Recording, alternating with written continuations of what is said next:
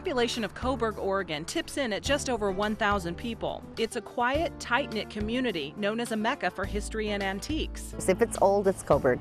We met Mayor Judy Volta at the city park to find out a little more about how this small town got its start. First, it didn't start out as Coburg. The community was actually called Willamette Forks.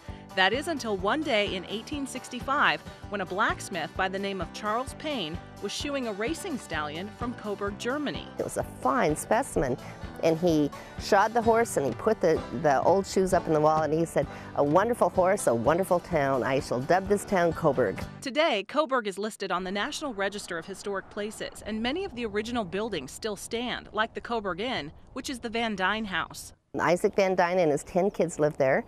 They say that Alice, one of the daughters, still lives upstairs somewhere, that people see lights go off and on. The original bell from the first one-roomed schoolhouse sits in front of the current-day elementary school. A saw from the Booth Kelly Mill hangs on the wall in City Hall. At one time, it was really a bustling place. We had a woolen factory, a glass factory, a skunk farming factory, 2 mills. And this tattered book holds a lot of insight into how the city came to govern itself. This is a book of the original ordinances, handwritten in the city of Coburg. Ordinances like the one that makes it illegal to let your dog run wild in the city limits, adopted by Coburg leaders back in 1916. Today it takes just minutes to drive from Coburg to Eugene here on Coburg Road, but back then it took 3.5 hours by horse and buggy, so folks needed another form of transportation. We had 4 trains that came through our town every day, and by a flip of a coin, we got the narrow gauge railway, and Eugene got the standard gauge.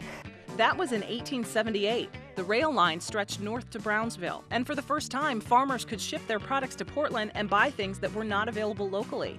By all accounts, Coburg was on track to become a booming city on the river. And then because of just a variety of circumstances around the turn of the century, 1910, 1912, the businesses folded up, the water was rerouted because of the Lieberg Dam, and the town went into this sleep.